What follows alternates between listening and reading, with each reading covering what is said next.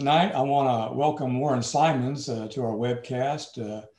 I recently saw his presentation on Linda Nichols' weekly program, Linda's Happy Hour, or I think it's Linda's Getting Happy Hour or Happiness Hour. Yeah, my Happiness Hour. Happiness Hour. I was really impressed with the program. It's got a lot, he's just got a lot to offer. Warren's originally from the Northeast, Massachusetts. Then he lived briefly in New York City for 25 years. And now he's down in Alabama Montgomery. Montgomery. And I think Huntsville, because I watch all these space shows and they're always talking about the Space Center and stuff. But anyway, his photographic mantra, I believe, is the world is full of visual surprises hiding in plain sight. So he's always looking for photographic subjects, and he goes into it without, a predetermined idea of what he wants to find, and just looks and finds amazing things. This really speaks to me because that's kind of like what I like to do, is to, find what the scene will give me, rather than, well, if I don't see a blue sky and a red flower, I'm going home.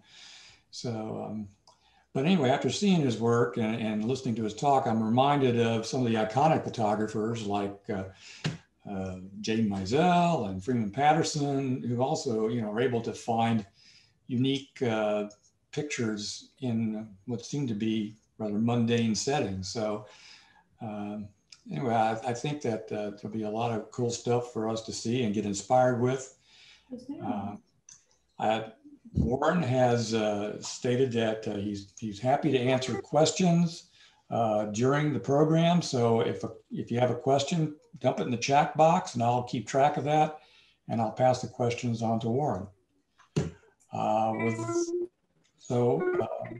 that as an introduction, Warren, I'll turn it over to you. Okay.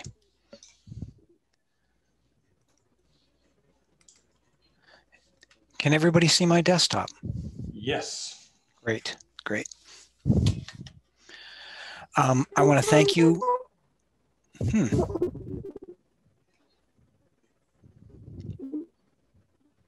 Okay. That was somebody from the ether talking to us. I want to thank you for asking me to come and speak with you tonight. I think the most important part of photography for me is in the seeing. I have a great little camera. This is what I use. It's a Sony RX100. This is version 7. It has a lot of the bells and whistles that digital SLRs have. It has a great Zeiss lens on it. It's a wonderful camera, but it doesn't take the pictures I do.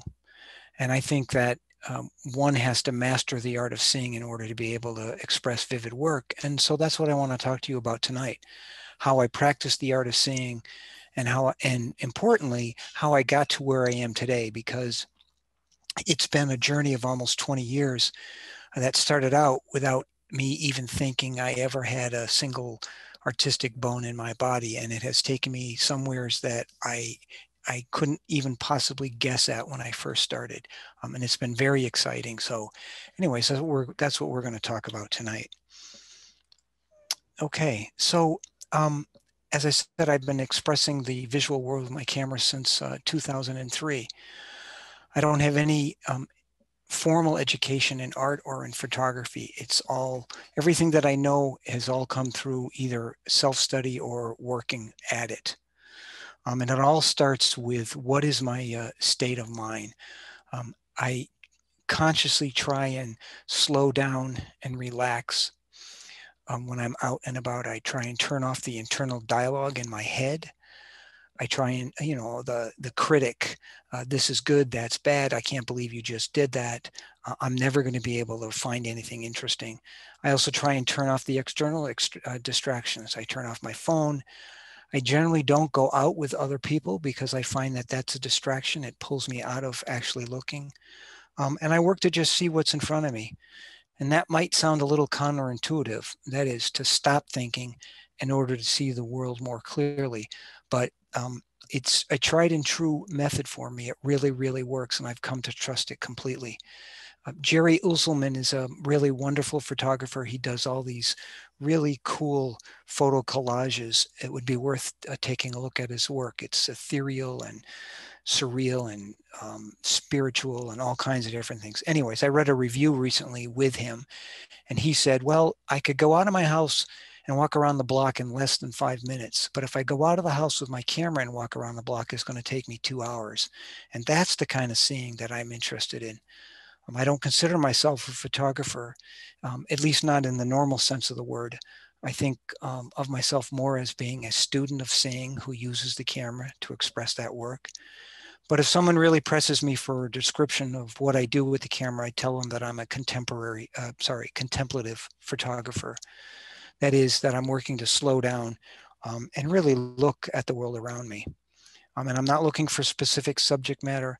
I don't rule anything in or anything out based on a preconceived idea of what is good or bad subject matter.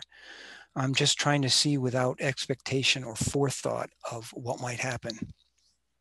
I'm not trying to impose my vision on the world. I found that if I can relax and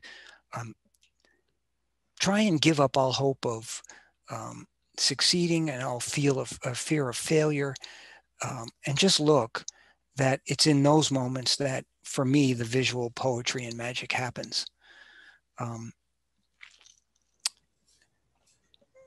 think as I practice with this, it's in those moments that the visual revelations occur. I'm not trying to replicate something. I'm trying to let the world reveal something and hope that I'm paying attention when it does, and to develop a sensitivity to perceive and appreciate those things in the everyday world that keep happening. And if I stop my presentation right now, and that was it, I've essentially given you the essence of how I work. That is, be still, be quiet, pay attention, let things unfold in their own way, let the world gobsmack you. But there's a whole lot to the backstory, and so I want to get into that a little bit. And seeing, for me, doesn't have to happen in a dedicated time frame, like I'm going to go out on Saturday for 2 hours. Sometimes it's when I'm putting the groceries away, like it was here with these tomatoes. Or I'm at work and my coworker puts his cigarette and lighter down on the table next to a couple of clamps that we're working on, and I'm just struck by that still life. Or I'm visiting a friend at their house, and I walk into the kitchen and there's a glass on the table and the blinds are open and the reflection is playing on the glass table, and I'm just, astounded by it. Or I'm on my way home from work and I'm walking along the normal path that I take every day, and I just happen to turn and look left, and I see that chair. It's a cold March gray day, and I'm really gobsmacked by the melancholy of it all, the sadness.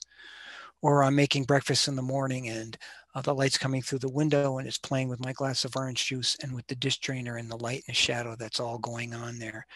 This just keeps happening again and again and again. And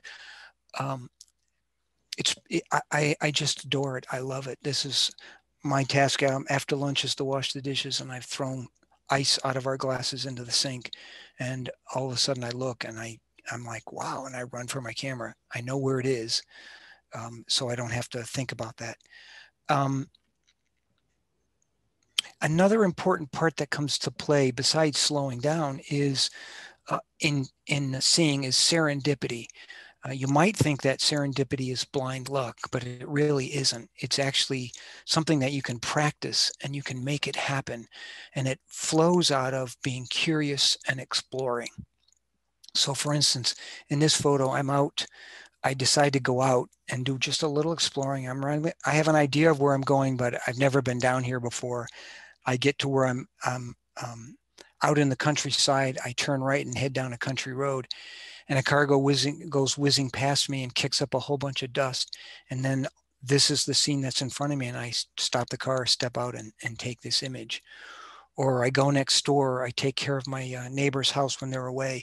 And in the mornings, I open the blinds, and in the evenings, I shut them.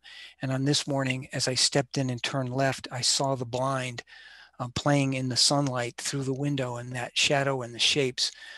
It was really kind of an astounding moment for me. The golden rule for me is I never, ever, ever leave the house without my camera. It fits into this wonderful little case, and because it's small enough, it fits over my belt loop. And on this morning, even though I was just going next door, the camera was with me, as it always is. And I was ready to express this moment when it happened. I practice every day. Musicians practice all the time. Athletes are constantly working on what they do. Poets try and write every day. And I think as photographers, we have to practice seeing every day. It doesn't always have to be something that involves the camera. Recently, I was doing some investigative work on the Anderson Scott, who's a Montgomery photographer who passed away a couple of years. He just had an exhibit at the Montgomery Museum of Fine Arts here in Montgomery. And in the course of doing some of that research, I found that he went to Yale and that his teacher there was a photographer and a master printer and someone who was the head of the art department there, Richard Benson. And it got me kind of interested. I decided to go and find out who Benson was. There was a video of him, and he said something that just gave me a little nugget of wisdom that I sort of have in my pocket and think about from time to time. He said, if he could render the world with clarity, he said, if that the world was way more interesting than his mind, anything that he could dream up. And if he could render the world with clarity, that is what he saw, then there was content in it that would illuminate him. I read a book by John Berger, who's an art critic, and he was discussing Edgar Degas' sculpture work. And at some point in the course of Degas' work on it, Berger says, I think Degas started to obey the commands of the model and not the will of the artist. Another little nugget of paying attention to what's there as opposed to trying to impose your version or vision of something. And I really love poetry, and I've come to love Billy Collins's poetry. And he says that as a poet, it's their vocation to keep an eye on things, to see what escapes most other people's attention. And I hope that the work that I do can alert people to the possibilities that are in the visual world. This little image here, I was in the gas station getting my car serviced, and I decided I wasn't going to sit around and twiddle my thumbs. So I went out behind the gas station and went down the alley, and a little further down there was a window, and on the inside there was some plastic and it was bubbling up. This is another one of those wonderful moments where you just go looking and exploring, and serendipity happens and something really cool appears in the visual world. Or I'm crossing the street from a neighbor's house, and another neighbor, Inga, who has a giant magnolia tree in her front yard, she rakes them up every day. She's a master gardener. She keeps her yard pristine. And there was a bag of these leaves, and they were cooking in the sunlight. And it just created this wonderful semi-abstract moment that I happened to see, and because I was paying attention and had my camera and could express it. Or I'm standing on a street corner, and this moment of, I can't believe what I'm looking at. This car pulls up, I turn and look, and there's this dog hanging his head out the window with his band rays on, sun rays or whatever they're called. So I'm able to capture it because I've got my camera in my hand and I'm actively looking. That's what I practice. It isn't how I always came about this work, and what I'd like to do is tell you a little bit about how I got here. And it wasn't a linear process. For the sake of this presentation, I'm going to sort of compartmentalize what I talked to you about. But you should know that it's been a wonderful mashup. Sometimes things happen separately in the course of what I'm experiencing or studying or reading about. Other times they're going on at the same moment. And occasionally they're intertwined. The process of are intertwined of learning and changing and developing. But it's really been fabulous. But this woman was sort of the big bang of my universe on this question. Her name is Betty Edwards. She was an art teacher in California, and she was struggling to teach her beginning art students how to draw. And she stumbled across a method for doing that was very successful. It became the basis for her dissertation for her doctorate degree. And coming out of that, she wrote this book, Drawing on the Right Side of the Brain. And this book is taught in many art curriculums. It's one of the early basic books that art students read as they start into an art program. And it's a really fabulous book.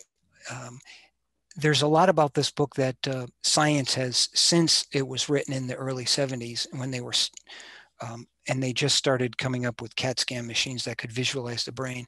Science since then has clarified that it's a more complex process than just the right side of your brain, which is the art side, and the left side, which is a logical, rational side. Um, Learning how to use one side for artwork.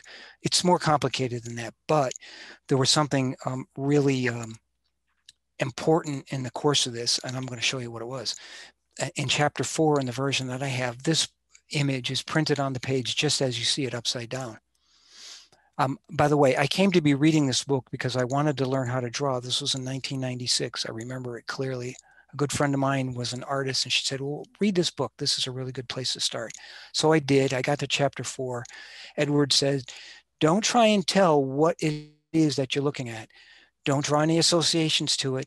Really just pay attention to the lines, the angles, the shapes, the forms, how they relate to those things around them, how they relate to the frame. And I want you to take a pen and a piece of paper, or a pencil and a piece of paper, and for the next hour or two, very quietly and carefully pay attention to what you're looking at and draw it. You can erase, but just do that. And while you're doing it, pay attention to what your state of mind is. Well, I draw like a third grader, or at least I did. And I decided, well, okay, I'll do it. I'm skeptical though. And when I was done and I rotated the book and my work right side up, this is what I had. On the left is the Picasso contour drawing of Stravinsky, and on the right is mine. And I was really, really gobsmacked. I couldn't believe that I'd actually drawn that. It was really a stunning moment for me. And it was the light bulb went off, and I realized that there was another way you could see, you could visually see, you could come to visually see and learn how to represent that or express it, in this case, with a drawing. And that involves forgetting the name of something. When you look at something like this, it's easier to forget what it is, the objects that you're looking at, the associations that go with it. Because when you can do that, when you look at something and you know what it is, you immediately, your brain makes the association and then starts cramming in all that other data that's in there based on your life experience. And you stop seeing clearly what's in front of you, and more likely are seeing the associations in your brain. It's a very subtle thing. But when you look at it this way, you can forget the names.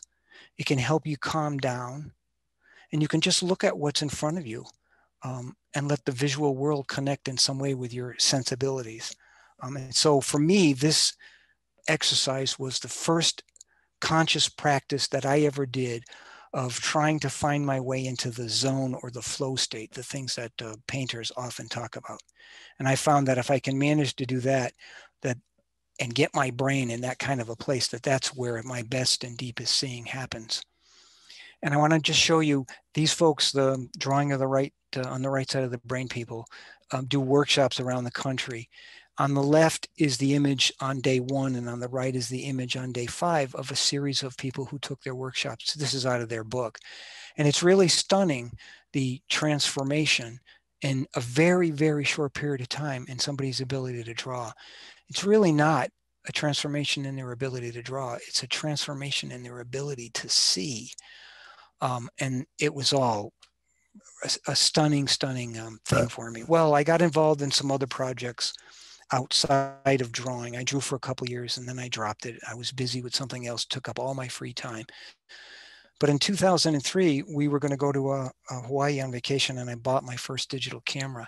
And when I got home, I decided I was going to take it with me every day to work. I bought one of those little things that would slide onto my belt. I was using a Pentax at the time. And on the first day on my way to work, I took this picture. It was a puddle. And you'll note the way we're looking at puddles and reflections, it's upside down, very much like the drawing in the book from Edwards. And when I got home, I flipped it right side up. And I was learning how to use Photoshop, and I deepened the saturation and the color of the leaves and adjusted some of the light and dark values. And it created something that was very painterly, and I was totally taken with it. And when I get taken with something, I tend to get really passionate. Some people would say I'm obsessed, but it's a passion.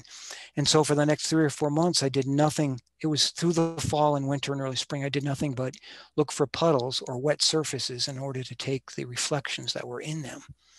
So it might have been a steel plate in the road, or the pond, one of the ponds up in Central Park, or something I saw on 34th Street when I was walking across town and saw a reflection of the Empire State Building. All of this happening during the period of time when I was in New York. I went out to visit my brother in Seattle and was just roaming in the neighborhood around his house. And somebody had this really cool pool with these fish in it. And there was a reflection of the side of the house in the pool. And it was just a very surreal moment. It took me a second to figure out what it was I was looking at. And I went through Union Square on my way to work, and there was a drainage pipe that plugged up. And for months and months, every time it rained, I could sit there on my way home and take pictures in that puddle. And one day I came through after a heavy rain, really excited about what I was going to be able to do. And the Roto-Rooter guy was literally there, his truck, he was pumping out that pipe, and that was the end of my puddles. So there's only so much rain in New York. It's not Seattle or someplace like that. I was posting my work on a website, and I saw someone else doing some work where they were taking pictures of still lifes, and underneath the still life setup, there was this shiny reflective material. And so I wrote to that person and said, what is it? And he said, it's Mylar paper.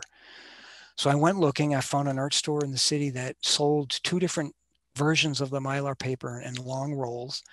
And I developed this little method for taking 2-sided thin plastic carpet tape and lying strips on a 15-inch by 20-inch piece of half-inch piece of foam board. This is what you're looking at here.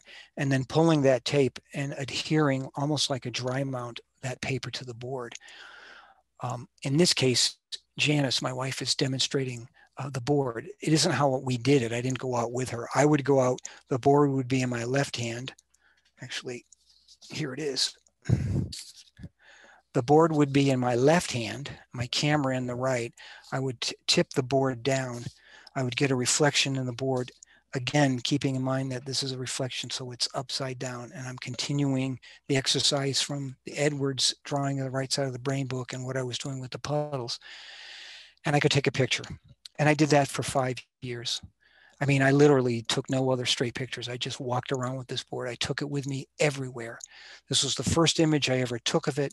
This is what it looked like when I took the image. This was the Jean-Claude Christo exhibit in Central Park, the Gates exhibit. When I got home, I rotated it up. This is what I ended up with. I just love this image for its demonstration purposes. When you look at things like this upside down, you really see the graphic design here, that vortex pulling you in. Whereas here, it's not quite as apparent, although it's there. It's one of the foundations of the visual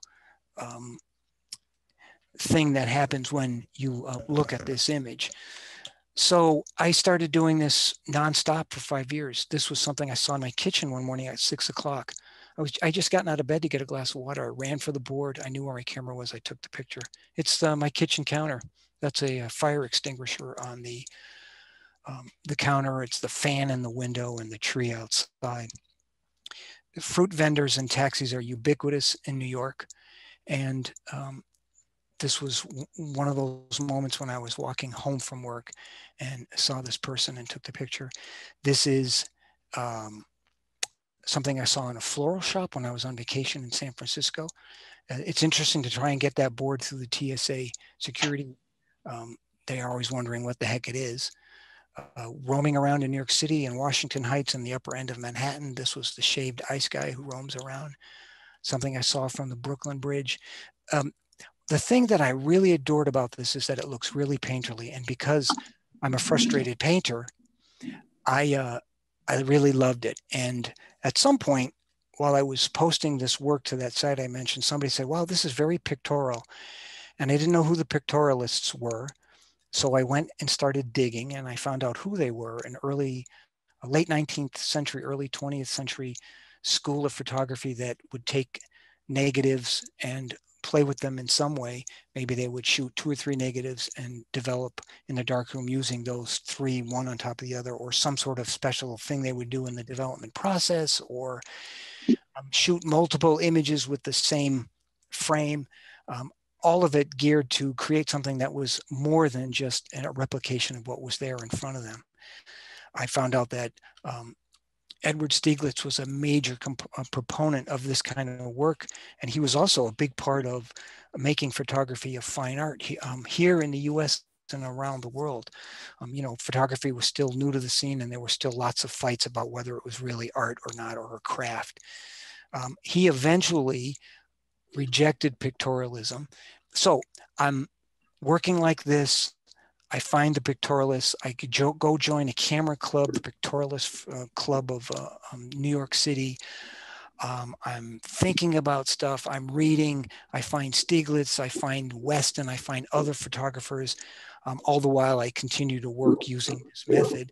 Although I'm starting to think that maybe Stieglitz had something important to say about how to proceed. Well, so anyways, the city's full of people, whether they're reading on a park bench or skating at the rink up in Central Park, or I find a rose in November, which is really weird because everything is dead by then, but this one wasn't. And it was something about the way the light played with the paper that created this very three-dimensional feel. It was like the size of a softball. Something I see under the Brooklyn Bridge. I'm on vacation out on Long Island in the fall, and I see something in the woods. I love the colors of fall. I'm in Gloucester, Massachusetts, visiting friends, and I'm upstairs in the bedroom, and the guy next door is painting his house, and so I shoot an image through the window. So I spent 5 years doing that. While I was doing that, and after Stieglitz said, yo, there's another way to do this, I started looking. I found Michael Freeman's book, The Photographer's Eye, Composition and Design, which is fabulous. That's a must read. Bruce Barnbaum on the art of photography, another really good book. Both of those books spend a lot of time talking about design, composition, framing, how all the pictorial elements that are out there in the visual world come to play with how an image looks and how we respond to it as viewers. And I also found Freeman Patterson, who's a Canadian photographer who loves to play and explore, really explore. And he talks a lot about the art of seeing. He's written 3 or 4 books on this subject. Anyways, I started reading through them. And one of the things I realized was that there were real strong graphic elements in the visual world. And I want to just show you a subset of images that I think that I've taken that I think show in a very graphic way that this was an escalator at the Seattle airport when we were flying through there one day. We got off the train that takes you out to Terminal S or A or whatever it was. And my wife and I were both stunned when we looked up and saw this. That wasn't hard to say, take a picture of me. Something I saw from a balcony of a friend's house.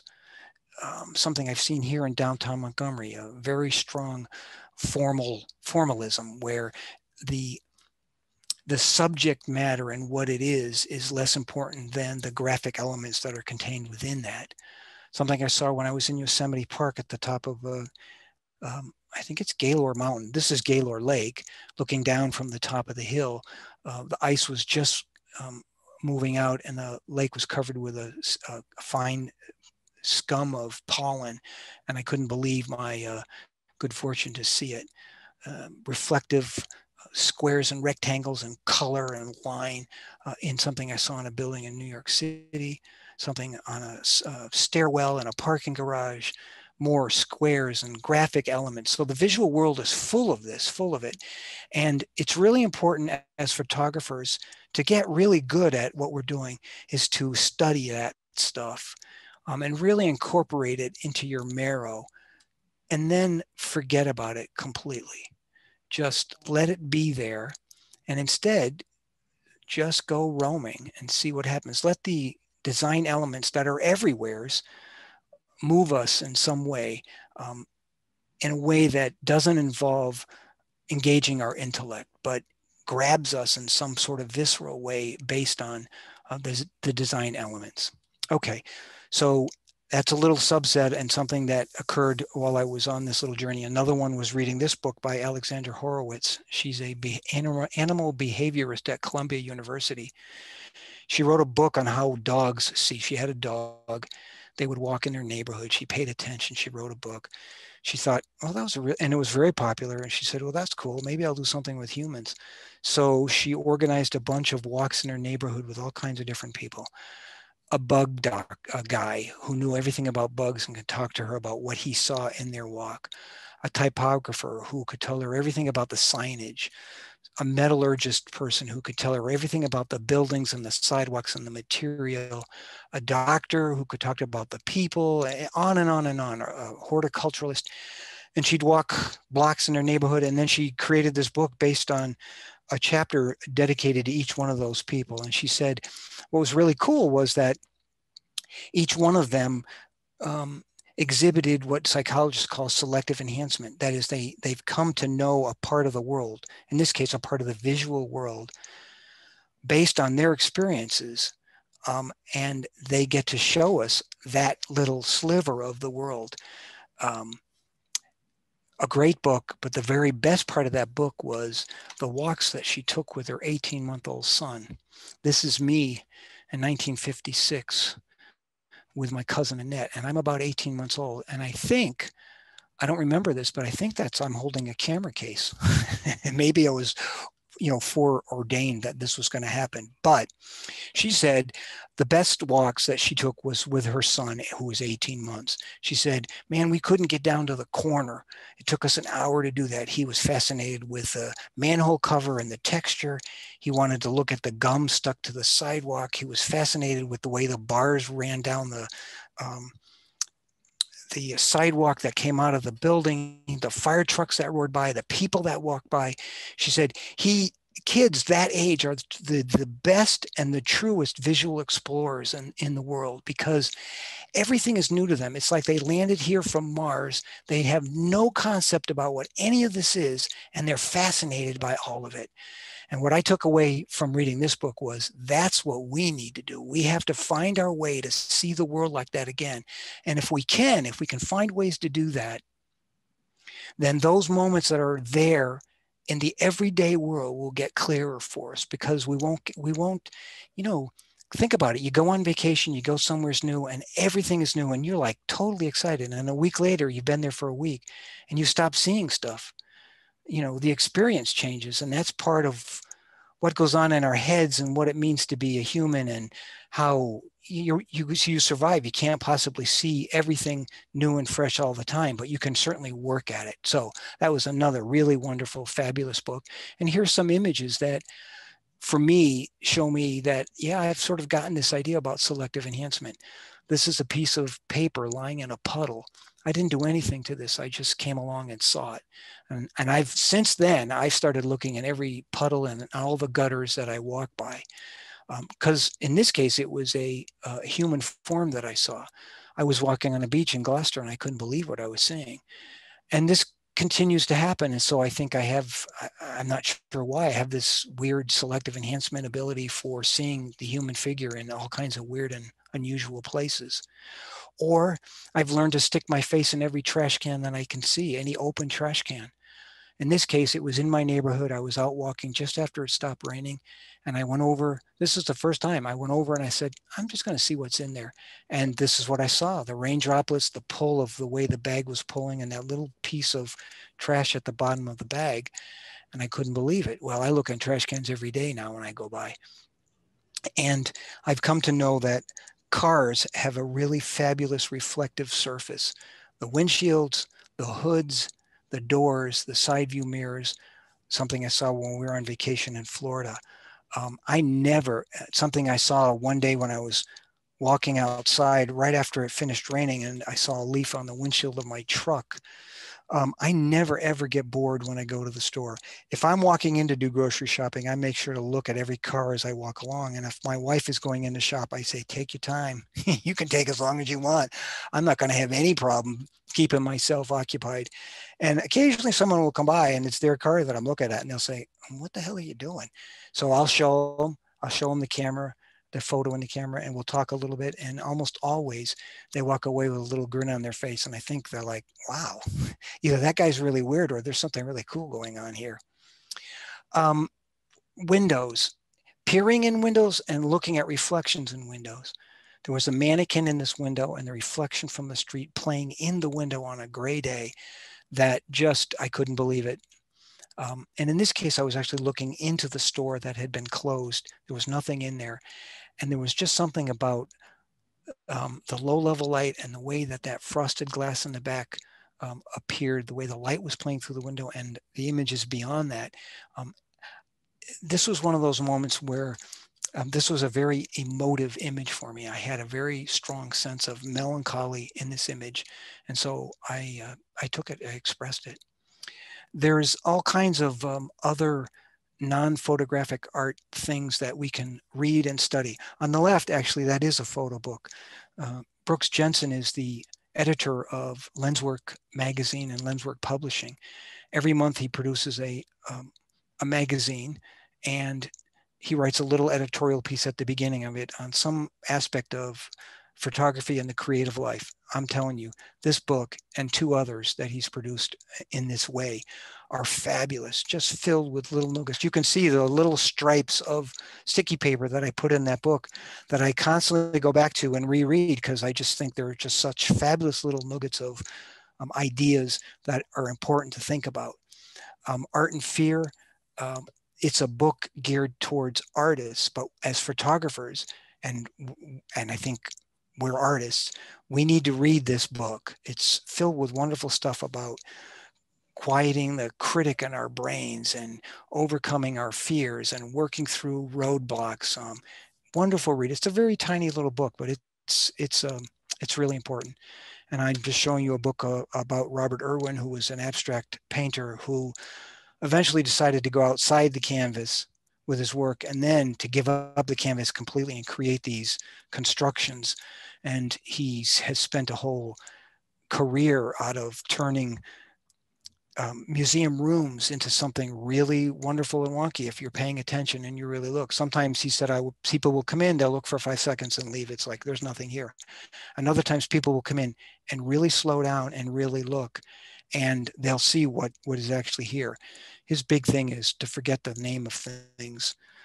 Good reads. So I'm reading, I'm studying, I continue looking. A moment where a little flash of bright light at the beach catches me and I walk over and I see this. I left my camera at my brother-in-law and sister-in-law's house about 2 months ago. We had driven up for a day, and so we had to drive halfway to meet so I could get it the next morning. And while I was waiting for them, I noticed this bent up piece of metal in the parking lot with the light and shadows playing on it. And there's more stuff. So it's just not what painters and artists, but it's writers, it's literature, it's music, it's poetry. There's so much out there that we can read and study and learn from, and that will come to inform and influence how we see and what we take pictures of. In this particular case, it's poetry, books of poetry. Actually, it's books about how to write poetry, which I'm really fascinated by because it actually gets into the meat and potatoes about how they do it, the work involved, the editing, all of that sort of thing. There are some lessons for us in this. And Ted Kooser, who's a really fabulous poet, he was a poet laureate of the United States twice.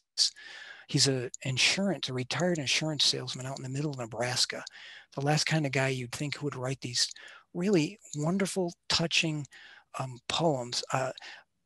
As I was doing a little research on him recently, I discovered found a review article of his latest book of poetry by a guy who writes something in the North American Review, some sort of literature journal.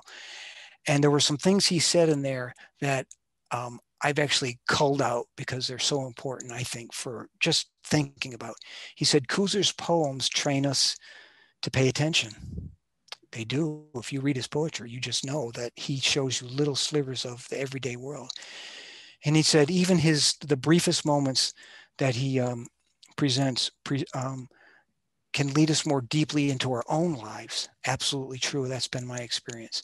He sees the everyday world in striking new ways, and he communicates that to the reader using his honed attention to the things around him. And it's that kind of attention that's not only useful, the writer said, but that it changes the world. Absolutely, absolutely. Isn't it true? The best of your best images, don't they have an effect on people when they look at them? Okay, so live as much of your life as you can, read as much as you can, study, practice, practice, practice all the time, and try and be awake, body and soul, to the magic of the world. And another place you can look for really interesting articles and learn about people and their lives and how they do things is in the obituary pages.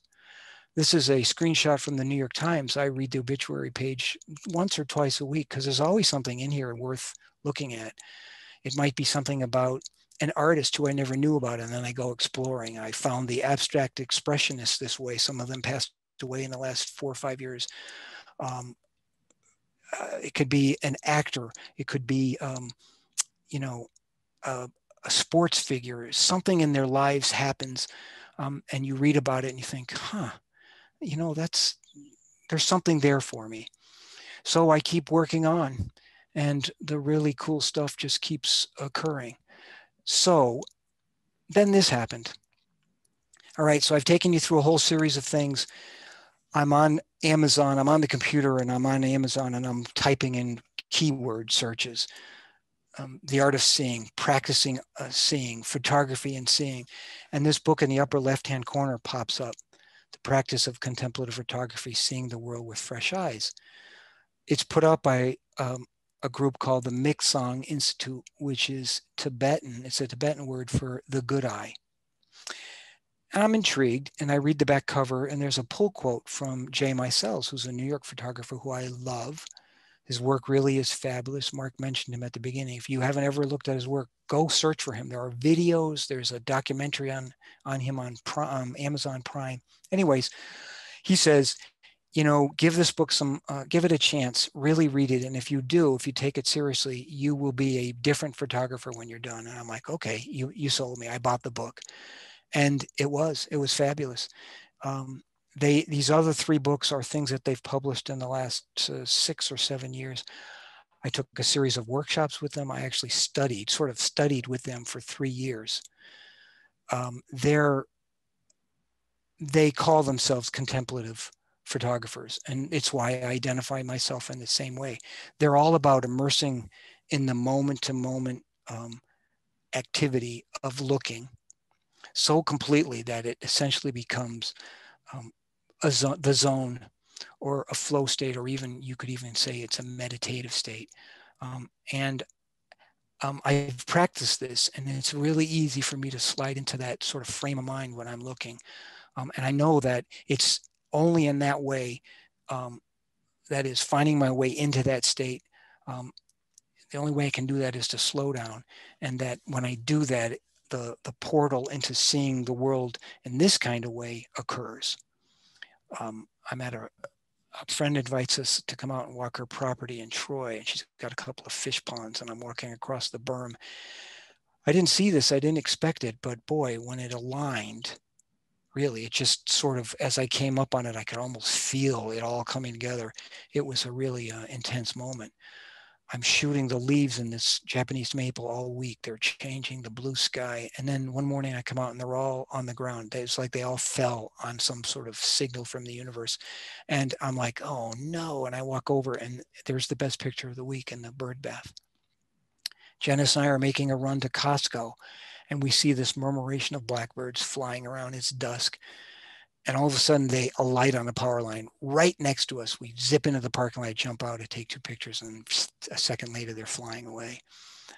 Something I see while walking around. I just love the expression on that dog's face. Fog on an early morning drive when I was going somewheres. I'm pulling into a parking lot to go see an art exhibit down in Troy, and I noticed the stains on the wall that look like a waterfall. Some sort of construction going on at a commercial building as I'm out walking around in the morning, and for a moment I'm disoriented. I can't really figure out what it is, but it turns out there's a little second floor alcove up there, and they had torn the face off as they were doing some repairs. I'm at the San Francisco airport waiting to catch a flight. I love those moments. Yeah, give me a half an hour where I can just roam around and not have to worry about anything. I look up and there's all this stuff going on the ceiling of the light and the shadows, and they have this beam running through the terminal. And I, I've gone through there twice now, and every time I do, I say, let's get to the airport a little earlier. Or when, literally light and shadow um, show themselves to me, or just this moment of one red leaf on the sidewalk. Just keeps happening. I just keep roaming, and I'm looking. I'm trying not to anticipate anything, but I am trying to pay as much attention as I can to everything. And all the things that I've learned along the way are coming to play in how this all works itself out. Inga's garbage bags. I actually went over there and grabbed one and brought it home so I could just keep looking at it. Some wacky cloud formation that I saw one day when Janice and I were out taking a walk in the afternoon. First time we went to the Florida beach after we got to Alabama, I saw the most glorious sunrise I ever seen. And the next time we went, we got up at dawn and we said, let's go see another sunrise. And it was foggy. And we said, nah, let's just stay in. We'll have some coffee and chill. And then we said, no, let's just go. It'll be foggy. That's okay. We'll just get on and walk the beach. And as we walked onto the beach, this is what I saw. So don't ever let the weather slow you down. Fog, snow, rain, heat, cold, dress up, take your clothes off, whatever it takes, go out. The world is amazing, and no matter what's going on. Another weather-related image. It rains a ton one day. The next day, at overnight, the temperatures drop into the mid-20s, which is unusual for Montgomery. And there's this flash freeze. And we go out for a walk in the morning and it's so bitter cold, we can't stand it. So we take a shortcut to go home. And as I'm walking down the street, I see something to the right, a little flicker of light. And I've learned to trust those moments. And I go over and look, and this is what is there. I can't believe that it froze in this kind of a pattern. And yet there was also water underneath it. We're in Germany visiting the Museum of Modern Art, and I peer over the edge up from the third floor, and there's this arrangement of people sitting in chairs. Okay, so here's the last set of books I'm going to talk to you about.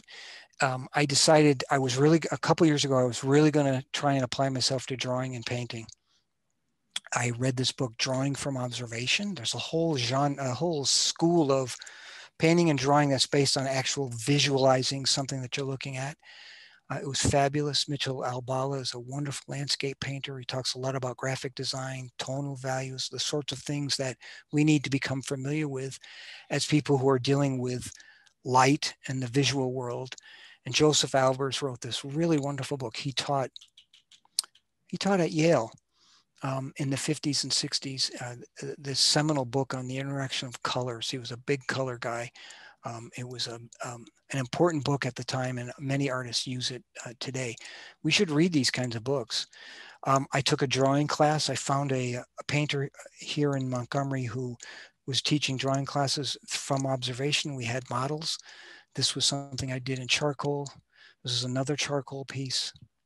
These were some pastels that I did. A couple of chairs in one of the side rooms, some fruit on a table. I've attempted to do some paintings, cereal bowl on a countertop in the kitchen, or some peaches. Just by doing this, okay, I'm never going to be, rich and famous from painting. These aren't even all that good, but in the process of working with this and playing with it, I've come to understand that as much as I thought I was really looking carefully and really looking deeply, there is nothing like spending 2 hours looking at a bowl of peaches that won't train you to see even more detail and more interesting stuff that's going on. The subtle variations in color and tone, it's just, it's been a really, really, really useful process, a really good learning process for me. I just love the way how you're dealing with a two-dimensional surface, and because of the way you create, you use the paint and create shadows, you can create this real three-dimensional feel. Well, isn't that what we do? I mean, we have two-dimensional flat surfaces, and yet if we're thinking about the arrangement of the graphic elements and the way the light is playing and whatnot, you can create some really stunning images by using those elements. Okay, Two last things. Firstly, last June, right in the middle of the pandemic, I joined the Atlanta Photography Group in Atlanta, and they're really big on creating portfolios and projects. And as I've shown you, there's nothing that I've shown you that really sort of fits the bill on that question. But I was intrigued by it. But I was also kind of turned off by the whole conceptualization that a lot of them talk about. You know, they conceive of an idea and then they try and create the images from that. And it just, I know that that works, and some of the greatest photographic work in the world is created in that way, but it just doesn't fit what I'm doing and where I get my greatest joy from. And so I wasn't sure there was anything there for me. But I wanted to give it a shot. I submitted a portfolio as part of the portfolio reviews they do. It got panned completely, but it was a really useful learning experience. You know, they talked about what makes something work. And then a friend from Seattle, who's a part of a photography cooperative out there last June, said, we're going to do a fundraiser. Everybody chips in $25. You go out for 2 days on a weekend, take some photos, send us your 5 best ones, the one that you like most. We'll pick one. We'll include it in a virtual show. We'll do a reception, and then we'll auction off all the images, all of it, to raise money. I thought, okay, $25. I like this person. I'll help them out. So I join the weekend. I go out and I'm roaming in my neighborhood on that weekend, and I find a patch of canna lilies. They're very tall, leafy flowers with a little teeny flower at the top, but it's almost all leaf. And they stand about 6 feet, this particular patch. I walked by this spot I've been in this neighborhood for 8 years. I never saw it. Well, I did on this weekend, and I went over and I took this image plus a bunch of others, and this is the one that got in the show. And I was like, wow, this is a really wonderful spot. And I went back a couple more times, and and when I didn't go back and say, I want to take another picture like this, or I want something that's like that, or the other thing. I just said, all right, let's see what happens. I'm going to go back to the same spot again and again and again. And I'm just going to take pictures based on what hops out at me, what reveals itself to me. And so this body of work comes out of that. None of this is preconceived. I wasn't looking for this. I just went over there. The conditions were different. Some days it was cloudy. Some days it was rainy and wet. Other days the sun was shining and it was bright. And I showed it to a friend a photography buddy of mine out on the West Coast. And he said, you know, Warren, these are pretty good. I think you should show them to Bruce Jensen, the guy from Lenswork. He does a portfolio review for $50. So I sent him to Jensen, and it took him a couple months, but he sent me back a 20-minute video, and he literally went through every one of the images, and he talked about projects. He said subject-based projects like this are the easiest to do because, you know, you pick a subject. He said, and most of the time they fail because they're repetitive. He said, in this case, I really like your project because it's not repetitive. Every image is new, it's different, informs you in a different way. And I was glad that he liked the project. It's always nice when someone likes your work. But for me, it was all those little nuggets of ideas and wisdom that he had for what makes a project work, and most importantly, what makes it fail. And I realized for the first time that I might actually be able to work in this way. That is, I can work as a contemplative photographer, just go and see what's there, but I can visit the same place over and over and over again, just like a kid seeing everything new for the first time. So I was quite happy with how all this worked out. And then the last thing, this was the thing I mentioned to Mark at the beginning of this talk. I've been roaming through parking garages. In December, when Jupiter and Saturn aligned, we went down to one of the public garages in Montgomery, and we went up to the top floor so we could see the sky better. And there were a bunch of tire marks on the floor. Someone had been up there peeling rubber. And I thought, oh, I got to come back and take a look at this. It's really fabulous. And when I did, it was, you know, a lot of wonderful abstract, you know, burned rubber into the concrete. But I also saw some really interesting cracks and stains and texture, both on the floor, on the walls, and in the ceilings and in the beams. And so this is a before picture of one of those things that I saw. And when I got home, I painted on it in the digital darkroom. in a way, you know, when you apply a color in Photoshop, you can do it at 100% and it just obliterates all the texture and everything that's behind it. What you start looking at is the color, not what is actually there. In this case, I'm using that color tool at about 10% or 12% or 3% opacity.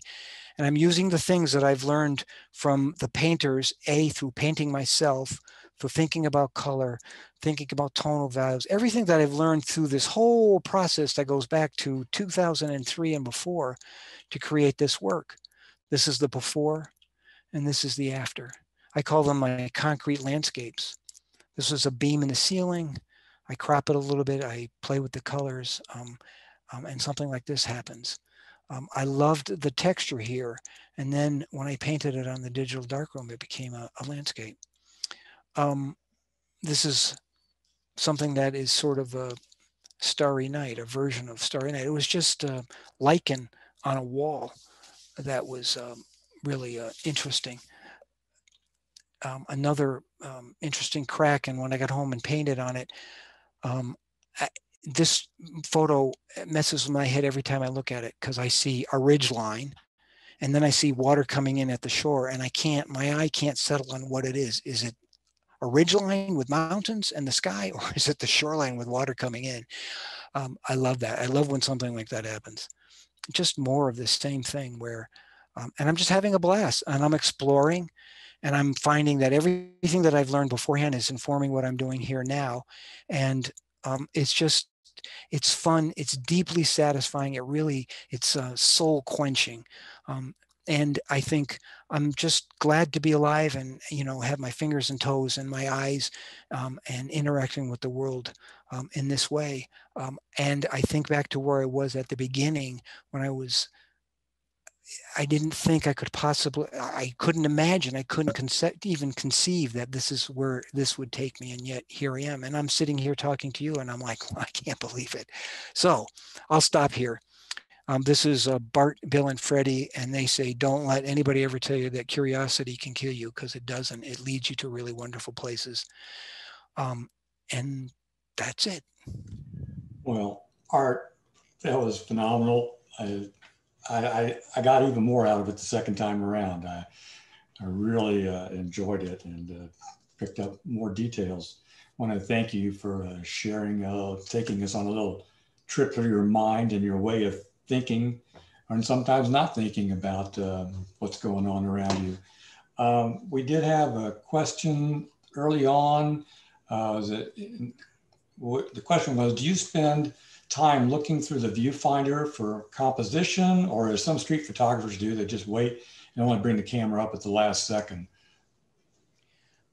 For me, the question of framing is really important. Usually what happens is that something in the visual world really stops me cold. I call it my full stop moment. So for instance, I saw that boat floating in the water, and I was walking along a stone breakwater when I came upon it. And as I came up on it, I started to discern what the framing was going to be. I wasn't looking through the viewfinder. In fact, I consciously avoid. I don't do that. I don't go for my camera immediately and go. I stop. I try and look and pay attention. Okay, what stopped me here? And based on what stopped me, how can I express that with my camera? And I try and figure it out. And then I use the camera to create the framing that I think is what gets at the essence of what it was that stopped me. And then I try and take as few pictures of it as possible. It's kind of, and I crop in camera. I never crop on the computer. Everything you just saw was as I took it, because for me, it's a rigorous training to train my eye in a very disciplined way to slow down, discern what stopped me, figure out the cropping and the framing. It's something Jay Meisel's talks about, and I love. And based on that, take the picture. And if I go home and I have to crop it, unless it's this landscape stuff, which I'm doing, which is a little bit different, it's working in an unusual way. But everything prior to that, if I had to crop it, I just left it be. I didn't fiddle with it because I was kind of tight on that question. I'm a little less tight on it now. Another question about the painting the stains in Photoshop. and a little bit more clarity on your technique. Well, are you using a brush at low opacity, or are you using a color fill layer at low opacity? How does that work? Um, I I look at what it is that I'm looking at. Sometimes I'll work on something and the colors just don't work together because they're, you start thinking about complementary colors and analogous colors, or colors that are starkly different from each other and create this wild, wonderful vibration. Um, and then I'm looking in the color palette and I'm selecting a color. Sometimes I'm a desktop publisher in my day job, so I have some ideas about how to use that color palette and some of the different Pantone color books and other things that are out there where you know what the equations are for getting a specific color. But oftentimes I'm just fiddling.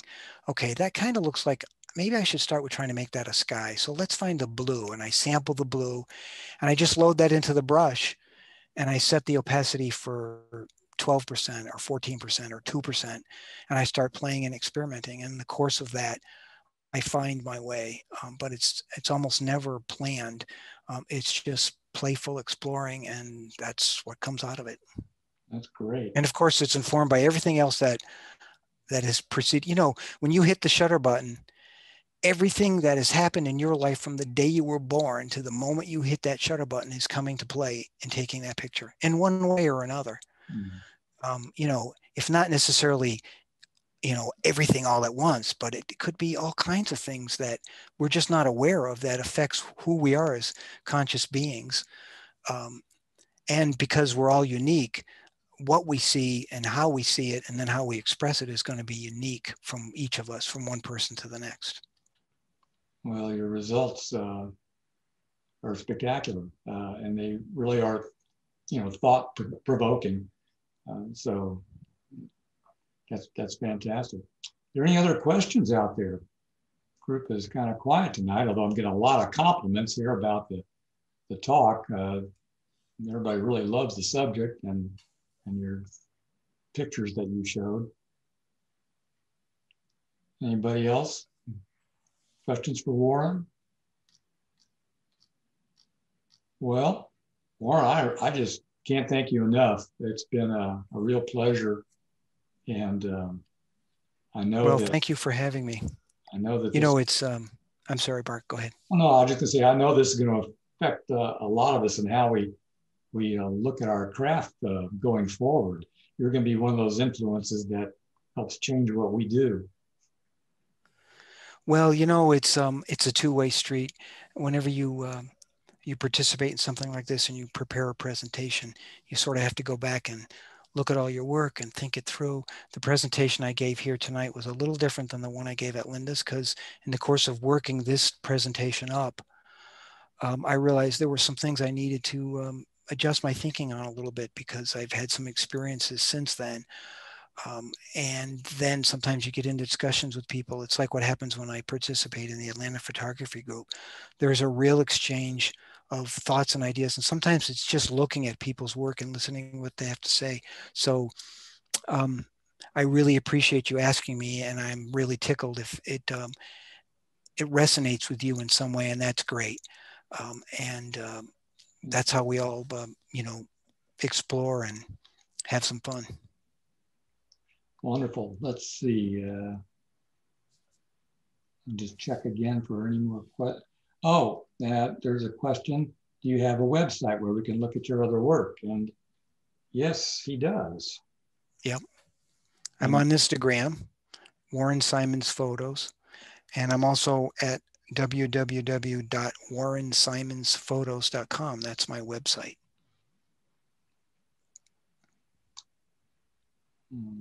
Okay. And the question is, your work exhibited anywhere? Well, because that's the same thing as a website. I know Warren has exhibited on a lot of places. He's also won a number of awards in various competitions and expositions. So yeah, there's, such an interesting question. Don't we all love to get into shows if it's juried? Yeah, I got into that show. And then you don't, and you're like, God, I didn't get into that show. I can't believe it. And then you look at the work that get in, it's like, are you kidding me? That judge picked that and didn't pick mine. So it's so, oh Lordy, it's complicated. Sometimes you're just like, okay, I give up. I don't want to do that anymore because it tears me apart. And then you just have to think, okay, whatever, everybody views things in their own way and judges choose things. So yeah, I've gotten into some exhibits and I've won some awards. It's always wonderful to win a cash award because it helps pay for the framing. And there's a gallery here in Montgomery. I've had a couple of shows that I've shared with another artist, that shared the gallery space. And I did a one-person show down at the Troy Johnson Center down in Troy, Alabama, where I hung 50 images, and that was something, just something to pull off. Yeah. And done other things like that. And I'm still sort of wondering, what's the next step? I'm involved in this photography show here, and that's a lot of fun, but it's a lot of work, and I don't know if I want to do that again. So I don't know. We'll just have to see what the future holds. But exhibiting and going through that process, especially if you're going to hang 12 or 15 images, it makes you think about what you're going to hang, how you're going to hang it, where you're going to hang it in the gallery. You have to go in and look at the space, and you have to, there's all kinds of things that come to play, and that's a very good experience. So if you ever get a chance to do that, do it. Even if it hurts, you'll learn some things. Okay. Linda was wondering if you would talk, now you weren't just talking about the photo contest that you're part of. Well, you'd mentioned it to me that you're helping put together a big photo show. Maybe you can tell us a little bit more about that. Sure. About 3 years ago, a friend of mine and I sat down and started having coffee and talking about photography. And then we invited a couple more people and a couple more after that. And soon we had 9. And one of them was the director of the Stonehenge Gallery here. And a show fell through and right at the last minute, he said, well, let's have a photography show. We'll call it the 9. Okay, we're all game. We did. We didn't think anything was going to come of it. Well, we sold some work and it created a little buzz. And we said, wow, let's do this again. But this time let's make it a public invitation juried show. And we did. And the first year we had 77 photographers submit 210 pieces. And then this year we had, last year we had 123 people submit 400 pieces, and this year we had 228 submit 671 pieces. And we got the curator of photography at the High Museum, and wow, it's turned into a really big, amazing thing. And so I'm not sure where we're going to go with that. I love working on something that helps promote the idea that photography can be a fine art. But there's lots of challenges involved in doing that kind of work. We don't have paid staff. It's all volunteer. I've spent literally hundreds of hours working on this. So we'll see. But it's been some fun working on it. Yeah, well, certainly fills your day. Yeah, that's for sure. I have to retire. I'm retiring at the end of this month just so I can have time to do stuff like that. Fantastic. Okay, let's see. All right.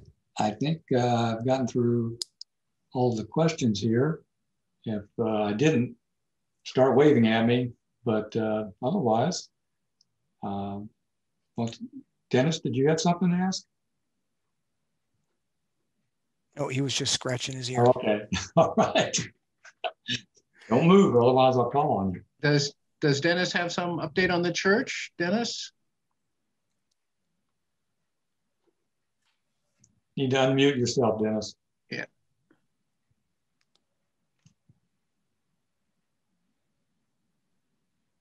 Can't hear you. Exactly.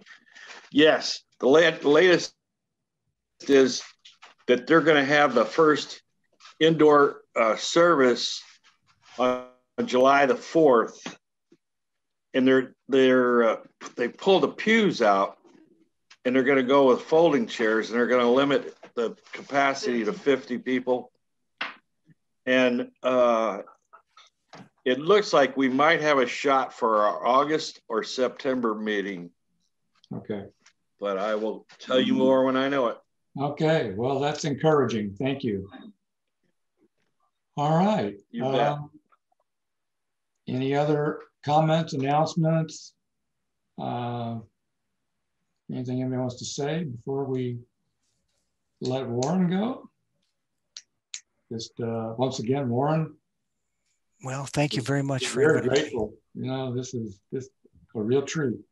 Well, thank you. Warren, Appreciate it. thank you very much, sir. Okay. Yes, thanks. All right, folks.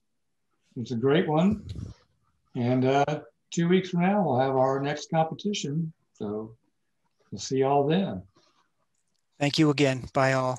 Okay. Bye, Thank Warren. you.